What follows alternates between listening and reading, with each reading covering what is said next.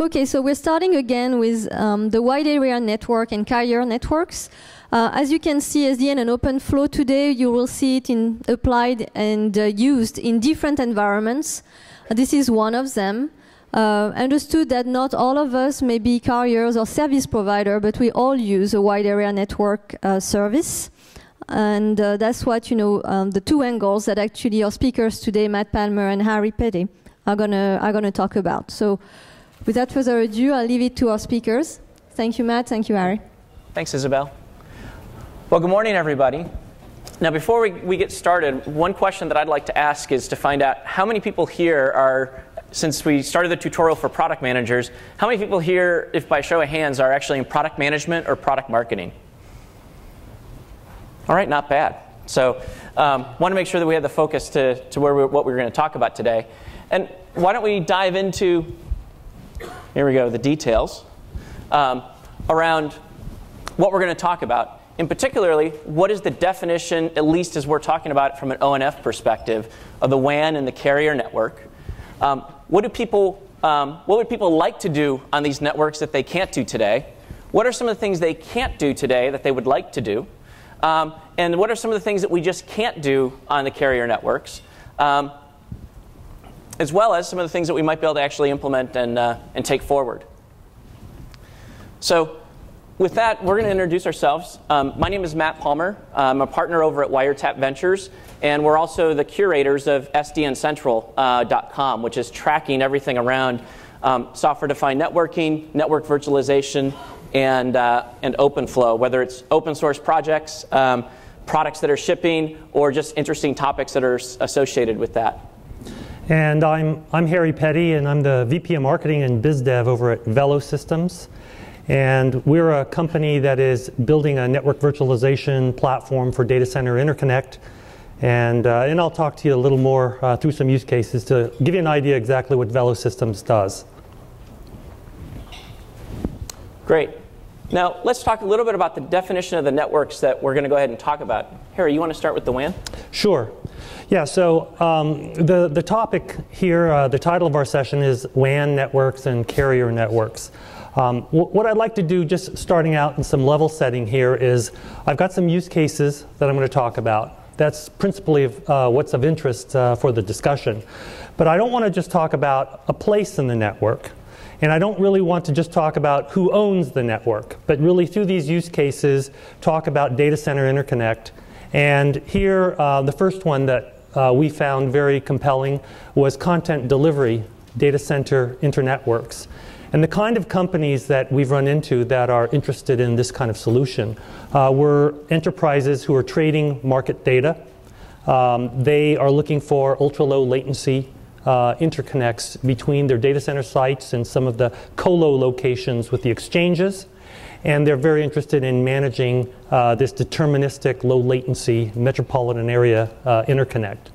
So the things that they're interested in managing range from Ethernet, topic of this standards effort, the circuit connections or the optical pathways, as well as being able to integrate their applications through APIs. Another use case will be business continuity or disaster recovery networks. And think of companies that have a RTO, recover time objective, less than 4 hours. All large banks, again, early adopters in this area, fit into this mold. And a number of technologies are required, both switched and circuit. And it covers a range of platform solutions so that these networks will be simple, reliable, and also economical to operate. And finally, business agility, a topic I saw Dan Pitt mention earlier in his talk as an objective of SDN. How do you do that? And I'll touch on some of the requirements for that in this use case. But essentially, look beyond your resource pool as being just one data center location, but really think about it as multiple sites. We've run into our customers who have 6, 10 data centers which they want to interconnect. And so treating this as one global pool, and what does it require to do that? Matt? Thanks. So on the carrier side, what we chose to do is to pick 2 use cases that I'm continually hearing about through our clients over at Wiretap Ventures. One is, what's the service provider wireline network look like, and what does OpenFlow and SDN mean to that? Two is, what about the mobile access network? And that one's probably more exciting because that's the one that we continually hear a lot of interesting things about. And before we dive into those, I want to say that these are just representative. They're by far not the only carrier use cases, but they're the two that we chose to talk about today. Now, one of the things that we decided to attempt to pull together for product managers, and before anyone starts to throw quivers or stones at us about the numbers, these are actually meant to be representative and to sort of start to drive a thought process as it relates to thinking about SDN and how to start to grab projects and create projects that could be approved by senior management. And so what we did was start to look at where is the spend today in terms of network spend, which, depending on how you slice it, is in total between $60 and $70 billion. How do you then slice that up by what portion of that goes to SDN and when? And then what portion of that moves to a use case, or each particular use case, so you can start to come up with a very rough estimate for that. Now, what this is the very first level idea of how big some of these potential use cases could be. Now, the other piece to sort of caveat that is, what's missing there is there has not been applied any filters around how are customers adopting this and what speed could they adopt it. So you'll probably see these numbers whacked down when you want to do your own estimation. But secondly, you'll also notice that it doesn't apply any sales filters to it, which is going to be organizational specific as to whether you could actually sell these technologies that are out there.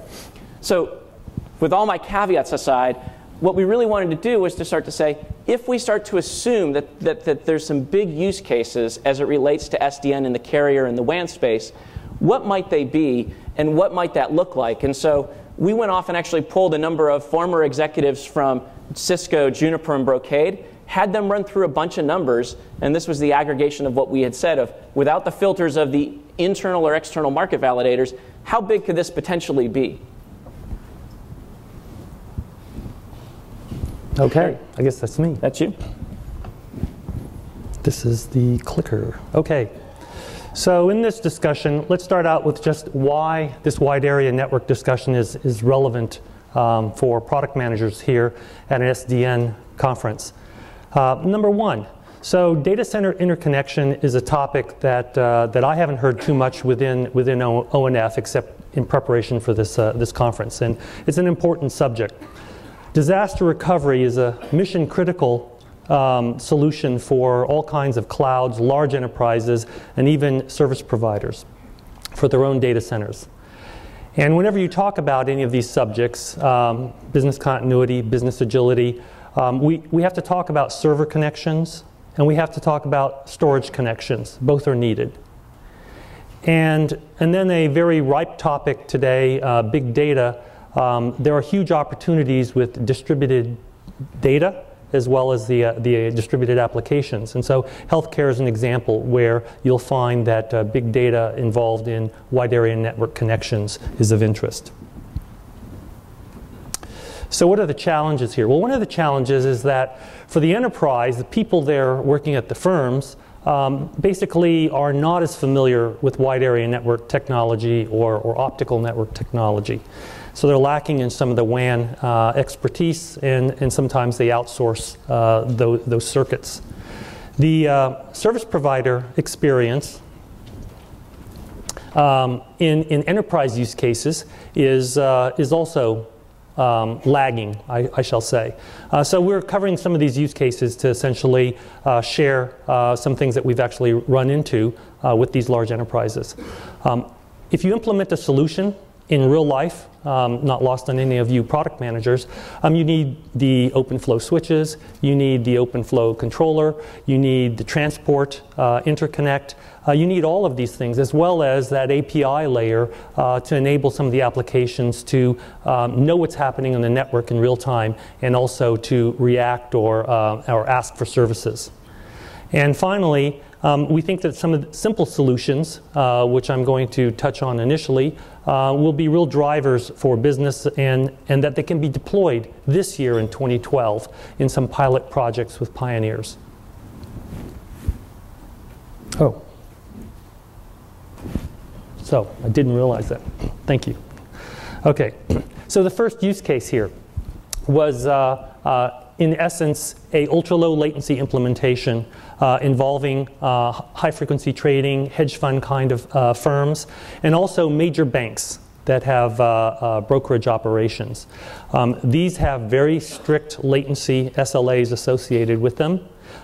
These companies are early adopters because they're looking at IT as a competitive advantage and really want to be able to employ that technology to get an edge. So they make rapid investments in new technology.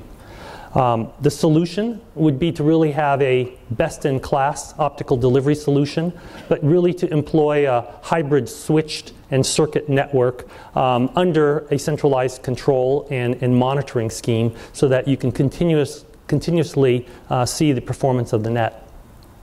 Delay problems, jitter problems, head-of-line blocking have been some of the challenges and issues that these firms have had as they've looked at their multicast networks and the delivery of this market data information to trading servers.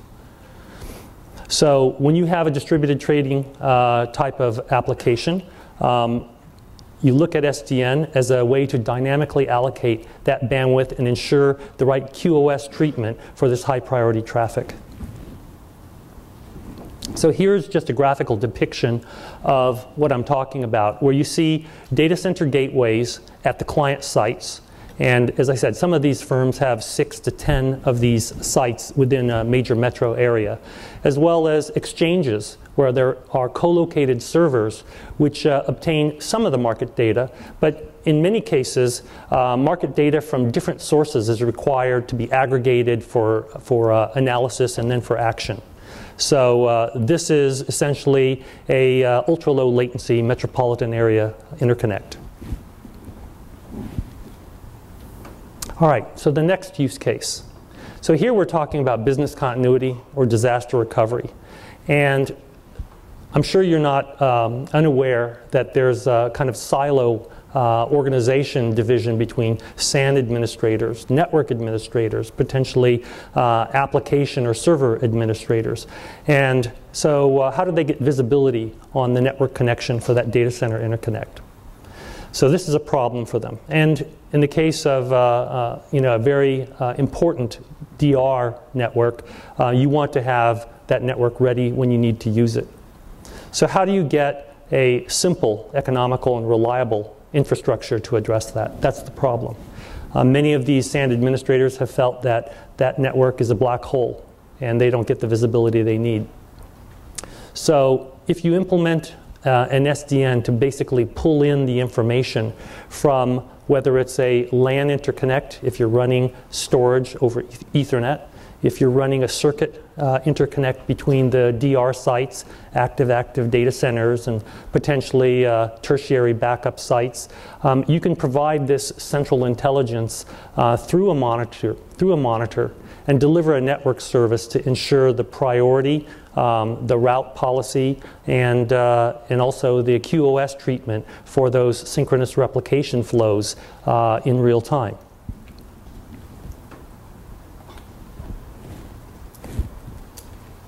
All right, so here's a picture of a customer that we're working with. It's a Fortune 500 bank. They have a multi-tenant scenario because they have very successful subsidiaries that generate a lot of profit for the company. So corporate IT has given autonomous control to these two subsidiaries to manage their own IT operations, so they're optimizing them. They have synchronous storage replication needs between locations, and here I'll just put up on the far right, there's a diagram of the topology. So they have a shared network infrastructure denoted by these color codes, but also they're managing them separately, and some of the footprints for the equipment actually are in different locations. So the bottom picture is providing a logical view of the interconnect. So if I have synchronous replication occurring, let's say between the blue set of server and storage equipment, that data is continuously actively mirrored between locations. Where the path goes is not really important. From a logical view, we want to be sure that those flows from where they originate across the gateways into the remote location are continuously available and maintain a very tight SLA in order to guarantee fast, high-performance operation of the replication application.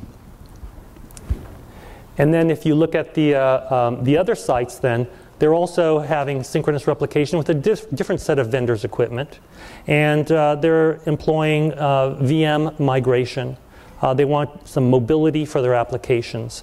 But when you move applications from one site to another, the application data needs to go with it. And so in this case, we're looking at orchestrated mobility and management, both of server applications and storage data. Now, the way this is all pulled together then is, most importantly, if we think about the controller, the open flow controller, and the applications that sit on top. And so here you see Vello is building a very powerful network operating system called Vellos in our controller and in the network elements. And through that, this orchestrated control can be delivered for network as a service, and you can build applications on top. And the first application that we're building is a synchronous replication manager and monitor. And that can be then provided as a dashboard or tied into various vendors' applications to provide this network service. And of course, as all of we've seen in papers and discussions, there are many other applications that can then be introduced as services on top of this, this controller. Let's go to the third use case then. So this one's about agility. And for business agility, we're talking about workload mobility between locations. And as I alluded to earlier, the application data needs to be accessible. So that workload, if you have a distributed application, there are many applications that need to talk to each other, server to server. And those servers, some of them, have application data that they're reliant on. So where is that logical unit? Where is that C drive, so to speak?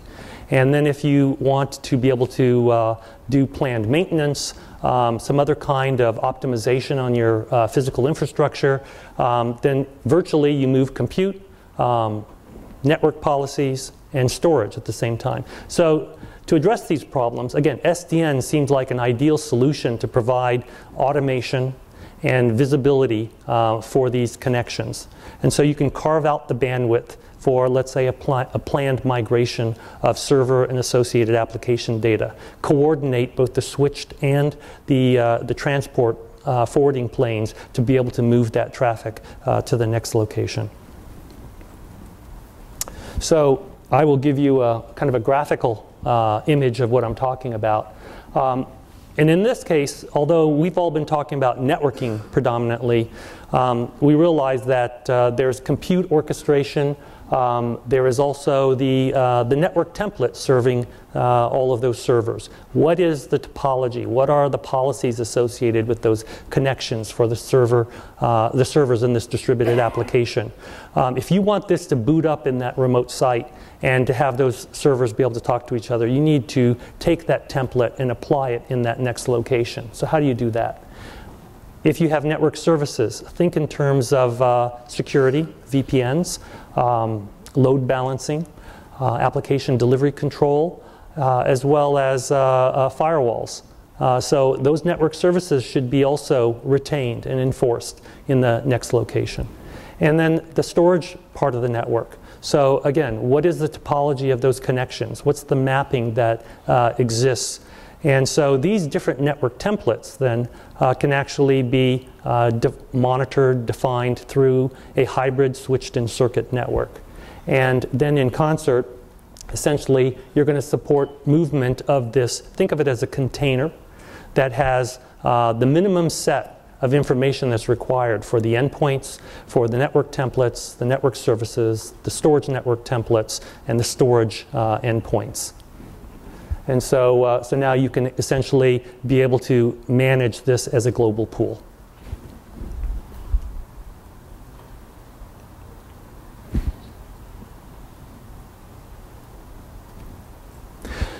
All right, so I ran through a number of scenarios here for you, and the question is, when do these things happen? In what order? And I can't claim to have a crystal ball really to predict this, but I can say that based on pain points and some firsthand experience in dealing with some of the institutions, as I mentioned, in the financial services industry, there are some very simple problems that need to be solved. Basic problems, let me say. Perhaps they aren't so simple. But OpenFlow and SDN definitely look like they can lend themselves to solving that. So there is a strong appetite and a need to solve these problems in latency-sensitive applications. And so we think that within the coming 12 months, pilots for these kind of solutions will appear in these financial services networks. That point about agility, which I mentioned earlier, so within private clouds, as you try to implement an agile compute and storage and network solution, you're going to need to address this, this concept of the container. And there are orchestrated stacks for managing cloud data centers where plugging in SDN makes perfect sense, and that can help facilitate this. And we think that this is the next ripe area based on the amount of interest that we see in implementing a more agile cloud solution. And then finally, we think that all of these large enterprise type solutions that I spoke about are opportunities for service providers to adopt and provide a value add service above and beyond transport. And so business continuity as a service would be a candidate for something like that. But of course that ties into the OSS and BSS systems. And so we put that down in phase 3 as a kind of a longer term activity. So with two perspectives basically for the audiences here, if you're an enterprise, you look at SDN and you see this as an opportunity perhaps if you're looking at a multi-vendor network architecture, or you're looking at a second network architecture for the primary one that you've adopted, OpenFlow and SDN looks very promising based on the capabilities and some of the simple use cases with direct benefits that you can implement. The idea is through SDN to automate and simplify operations and therefore achieve an ROI from essentially going through virtualization or implementing some of those use cases I spoke of. And also programmatically running your network and providing the rich APIs for storage as well as for server applications to be able to employ network as a service. And as I said, for service providers, think opportunistically about new classes of service to deliver these for the large enterprises that are in your regional service area. Matt. Great, thanks, Harry. Yep. So before I get into the carrier network side, first of all, Harry, your use cases were really exciting, and I appreciated learning about them because I came to two realizations as I was listening to it. One is I may end up talking fast because, one, I'm so excited about the use cases and things that are happening with SDN that I have a hard time containing my passion. So the second one, which might be a bigger contributor, is that I'm over-caffeinated because my 2-year-old got up at 5:30 this morning. So if you need me to slow down, just kind of go like that, and I'll be good with it. I'll do this. So as it relates to the carrier network discussion, and we've spent a lot of time at Wiretap speaking with end carrier customers, vendors, and people who are thinking about how to go off and build these next generation networks. We saw that there's some really big relevancy as it relates to the carrier networks when it comes to the business of SDN and what does that mean. So number one is that it's a huge spend and a very large market, as we all know. But that's going to drive a lot of the relevancy in terms of use cases and where we'll see people prioritize and focus first. Second is what we continually hear is that these carrier networks, particularly as we defined them, they're mission critical, meaning it's not like one company goes down if these goes down. It's lots of companies go down or organizations go down. And then the second or the third is that their costs are out of control. And we hear this continually as it relates to the mobile access network and mobile backhaul networks in terms of getting people on, dealing with subscriber growth. Very similar to some of the things that we're going to hear later today about the data center growth and what that means is the hyperscale and the super growth in terms of virtual machines. We're seeing the same thing on the mobile side. So we're seeing that there's a massive, massive cost issue. And lastly is we're finding that there's a plethora of use cases out there.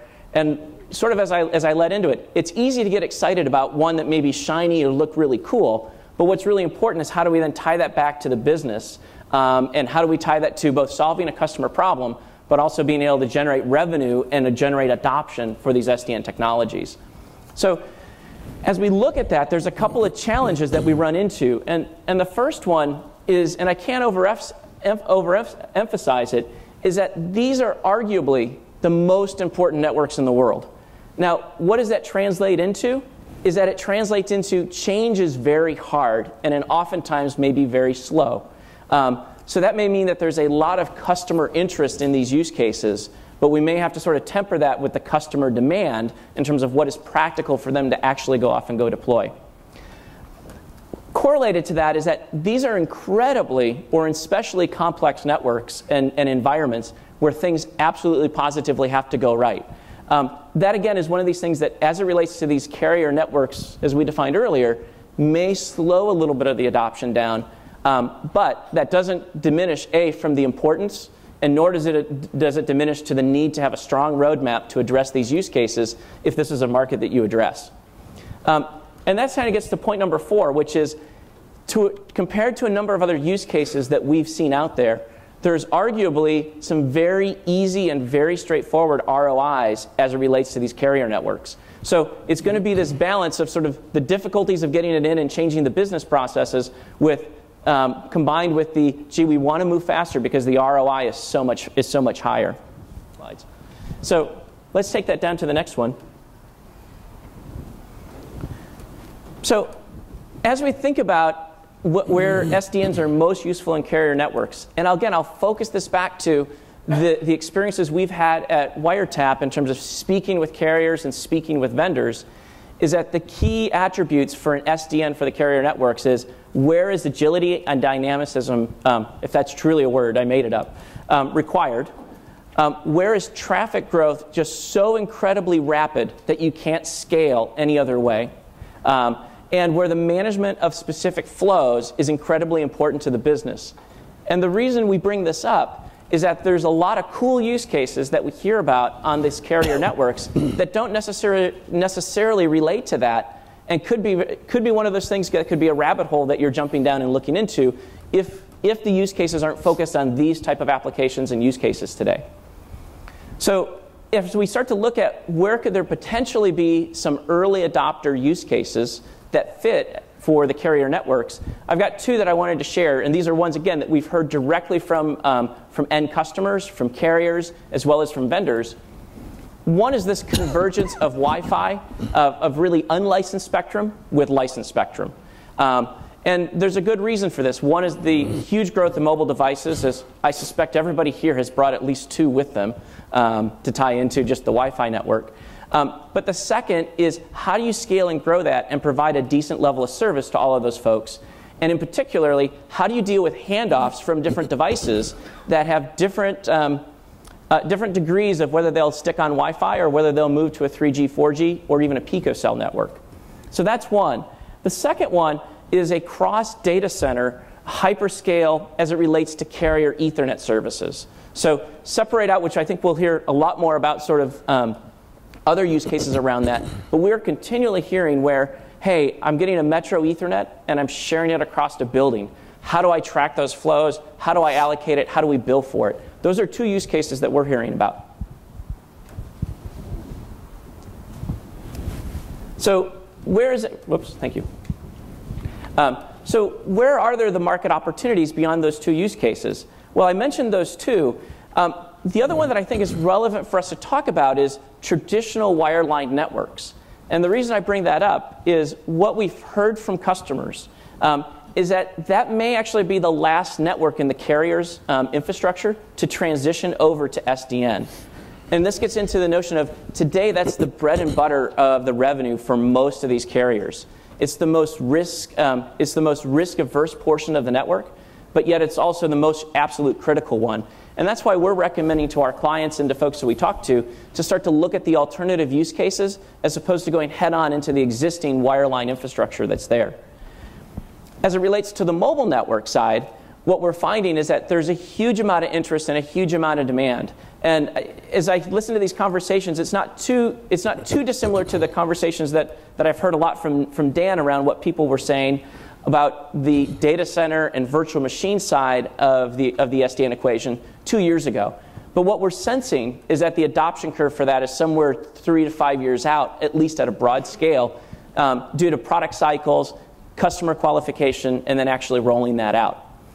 And there's also some open questions for us who may be vendors, which is, will the carriers build their own homegrown solutions like some of the largest world data center folks?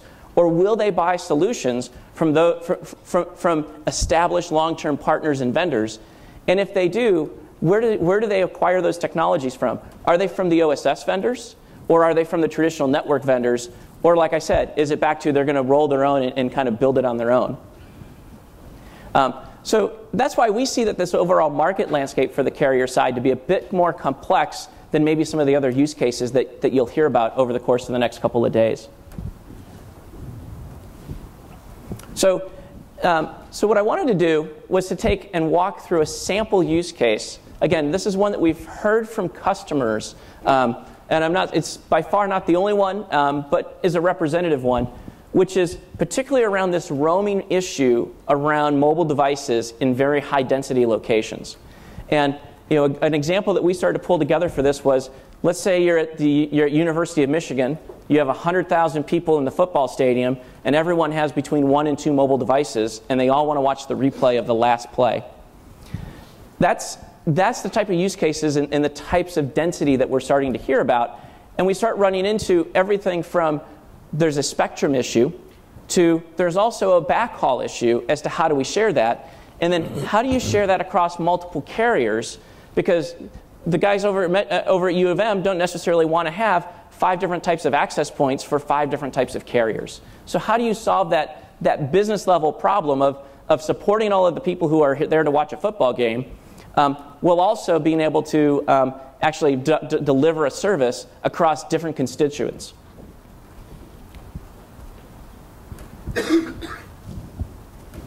So why you can't do this today? Well, there's not a whole lot of interfaces to tie in there's emerging, but they're not quite there yet around the Wi-Fi and the Spectrum-based products. There's not a real way to say, hey, if we're going to share a Wi-Fi infrastructure and we're going to share an Ethernet or even an optical-based mobile backhaul solution, there's not a clear way how to actually share those resources back and forth. And then as we start to look at it, we start to say, well, what are some of the prerequisites in order for this to happen? And this will also get into why we think it's going to take a little bit of time for these use cases to be deployed. One is that we need access points and cell stations to be able to talk to the upper layers of the network and be able to pass data back and forth, say, over to a Hotspot 2.0 controller, as well as to an OpenFlow or an SDN controller to control a couple of items. One is going to be the Wi-Fi's. Second is going to be the Ethernet switches that those are controlled to.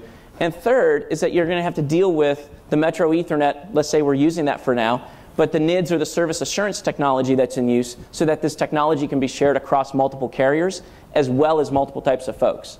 And ultimately, the goal is to deliver a business benefit, which is enhance the experience of watching the game over at Michigan Stadium, but to deliver that through a shared infrastructure because there's really no way that you can replicate, say, 5 different carriers over at that infrastructure. So if we ask the question of, well, what could that look like? And I'm not claiming that this is a deployment screen by any stretch of the imagination, but what could it look like? Well, you can start to see that you're going to have the Hotspot 2.0. You're going to have an SDN and OpenFlow controller around that. You're going to go off and have the Ethernet switches. You're going to have the wireless LAN access points. And you're going to have the Ethernet NIDs, all of which need to be controlled and coordinated together to deliver that solution. Now, there's probably a whole lot more to it than what we have here because, again, these are just the early use cases and examples that we're hearing directly from customers. And these are far, far from production. But I'm happy to discuss more in detail if anyone has more questions later. And So then getting into what do we see as the potential waves of adoption as it relates particularly to the carrier Ethernet world or to the carrier network world. One is we're seeing a lot of interest on the research networks. And Matt Davey from Indiana, who you'll hear from later today, has got some great stuff that they're working on around that. We definitely see and continue to hear the mobile access layer from an adoption perspective and a need perspective be one. And then lastly is we see the traditional wired networks being the last piece to be adopted. And again, you never know on the continuum whether that's going to be 3 years or 10 years or somewhere in the middle. But we do see that that's going to be the last point of adoption, at least as it relates to making changes to the wholesale network. So a couple of key takeaways as that we wanted to encourage you to think about as you look at what use cases to focus on and where to sort of look at SDN and OpenFlow for building those products. One is we need to choose the use cases very wisely. Think about market size, think about the timing, and think about the business drivers. If it's for cost optimization, it's probably a little lower on the priority. If it's to deal with scale out or hyperscale growth, it's probably pretty darn high on the priority list. Next is qualify customer interest from customer demand. What's really cool about OpenFlow and SDN is the amount of interest from end customers and about all the wonderful things they can do is incredibly high. But as product managers, we have to think about what does that translate into in terms of demand, in terms of what would they actually go off and then buy, and where would they allocate budgets. And so as we think about that, let's think about, does SDN provide for a use case an incremental improvement? Does it require a wholesale change to the way that you do something today, meaning a large business process change? Who's the economic buyer and what budget is this going to come out of?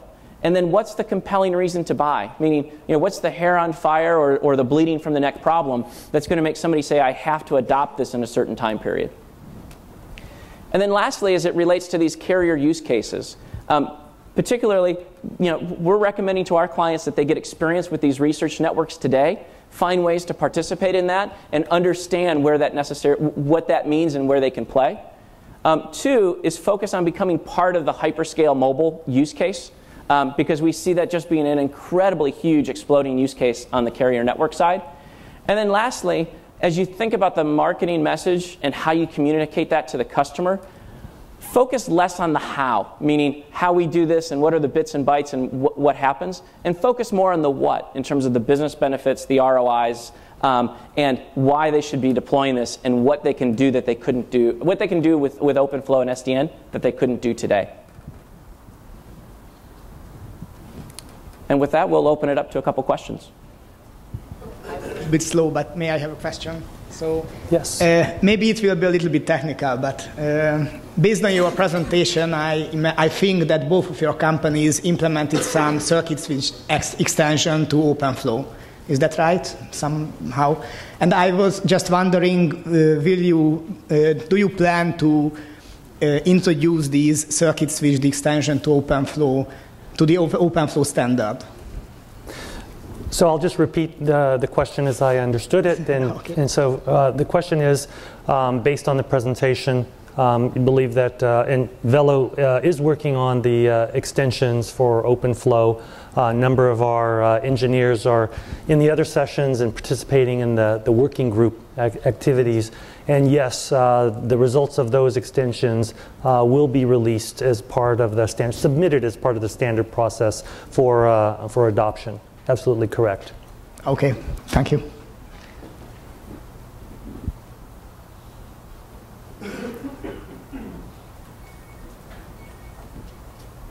Don't be shy. That was a good question. Thank you.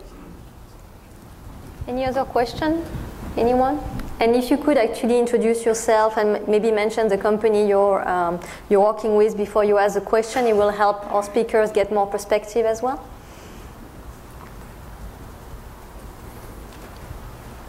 Anyone?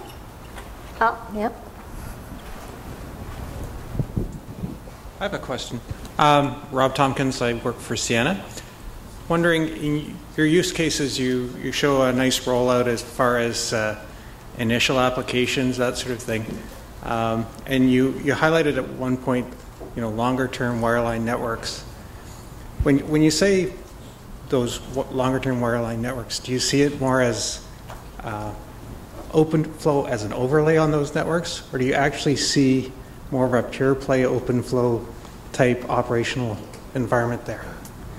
Well, what we're seeing is, and I hate to give you the cop-out answer if we're seeing both, but in reality is that we're seeing both, and a lot of it's dependent on the geography, the type of wireline access that they're connecting to, and then who's the actual buyer and what they're trying to accomplish that. So unfortunately, it's not as easy as just saying there's two great big buckets and there's sort of one camp and the other, but it's incredibly use case dependent is what we're finding.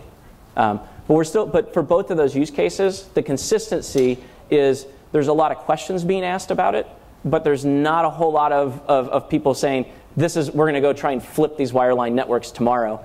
The consistency is, oh my gosh, that's my biggest revenue driver today, and if I drop that ball, I can't do anything else. And that's, I'd say, the consistency that we hear on the wireline networks as it relates to thinking about adopting the new technologies.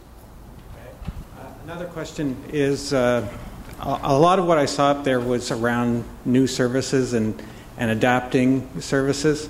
The cost equation, how is that factoring into all this? What are you seeing these guys, what are you saying to them about the cost benefits, and especially in something like more of a hybrid type model?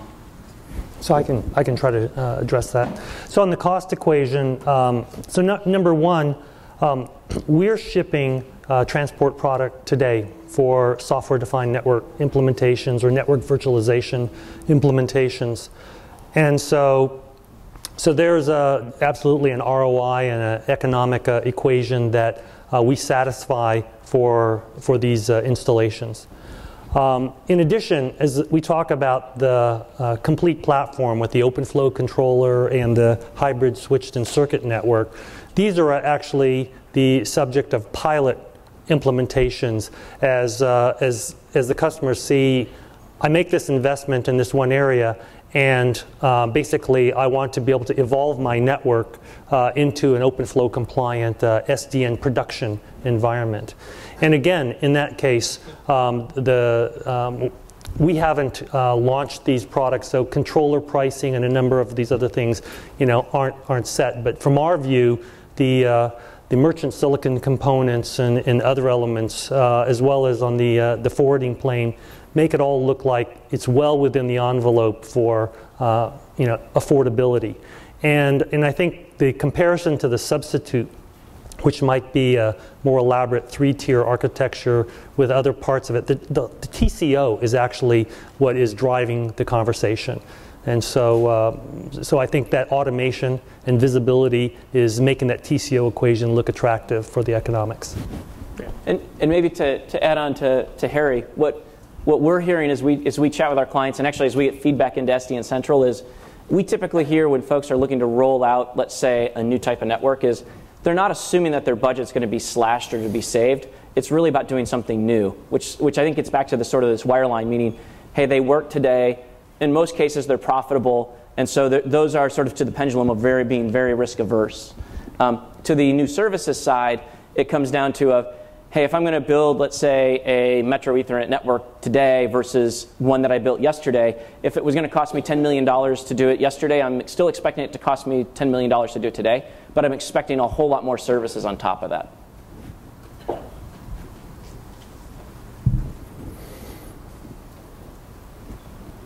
Oh, another question. Great.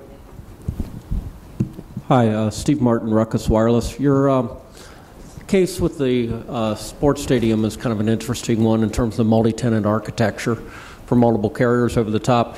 Do you think, when you think about applying this to that application, are you thinking about this as more of a semi-static configuration and effectively replacing like a VPN or a VLAN configuration for segregating carrier traffic? Or are you thinking about literally dynamically shifting based on user load demand? Most of the folks we've talked to are interested in more on the dynamic side than they are on the static, because they look at it and view, hey, the static stuff I have today, it may not be ideal, but I at least have it today. But when it comes to the dynamic side, that's where we're seeing and hearing a lot more of the interest. Do you have some concepts of how quickly the network could adapt to a changing load. I mean, literally, when you say, if you gave the example of looking at an instant replay, this is stuff we're actually dealing with quite a bit, where perhaps that instant replay is offered from one carrier versus another, and therefore shifting network resources in response to that instantaneous demand. So I would say that the folks that we're speaking with today are just asking the questions about that use case and how to do it. I would say that they're pretty long ways away from actually identifying, well, what's the how? Right. And what's the nitty-gritty details around that. So I would just sort of preface the use case as, this is one that we've heard about at multiple places at multiple times, but I definitely wouldn't claim that there's a true sort of answer or architecture that they're looking at today to solve it, other than to start to look at it and say, shoot, what could we do, and when might the time frame be that we could actually do something like this? Yeah, interesting. Thank you. Absolutely. Any other questions? Oh, one more. Hi, my name is Vipin from Ericsson. You talked about storage connectivity across the WAN. Now, I understand that there's a latency issue and all that kind of stuff, but I didn't understand how SDN is coming into play here, because all you need is maybe you have a WAN pipe, you set CIR, EIR based on your connection, and that's how you manage the traffic. And mostly on the WAN side, you have fixed pipe, fat pipe. So how is SDN coming into those kind of use cases for connecting storage across the WAN? Thanks for asking that question. I didn't catch your company, but... I work for Ericsson. Oh, okay. Arista? Ericsson. Oh, Ericsson. Okay. Yep.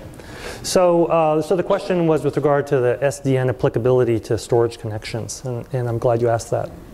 So firstly, in the extensions, we're talking about managing circuit connections over transport distances, let's say 100 kilometers or less. These are ripe for disaster recovery scenarios. What we discovered is actually that the topologies are more complex than strict just point-to-point. There are a number of replication groups. There's other traffic that's present. And so, again, firstly, continuous monitoring and diagnostics of these connections and reporting of the SLA is a key factor for the storage administrations. Secondly, when you're involved in a more complex topology that could involve, we'll start simply with just active with a tertiary backup, but you can also have mesh type configuration in some cases. Then the failover plans in the event of different scenarios actually winds up being a little more complicated. But we do see this as fairly stable type of topologies, and so static routing and policy applications winds up being more the case that we're discussing. But the storage applications themselves are, or rather the vendors who make them, are desirous of having greater visibility into the network connection, the policy attributes, the routes, and real-time information of a protection switch or imminent failure in the network, and therefore being able to react proactively in the storage application. So there is, I think, as you say, a static, kind of stable environment out there today, fairly rigid. The desire is for greater control, visibility, and resiliency in the wide area network for those storage connections. And I also mention, we don't really care whether it's an Ethernet connection or a fiber channel connection. It's running over an optical transport connection, and to us it's just a circuit, and therefore holistically up through the dashboard you see all your connections between the data centers. Any other questions?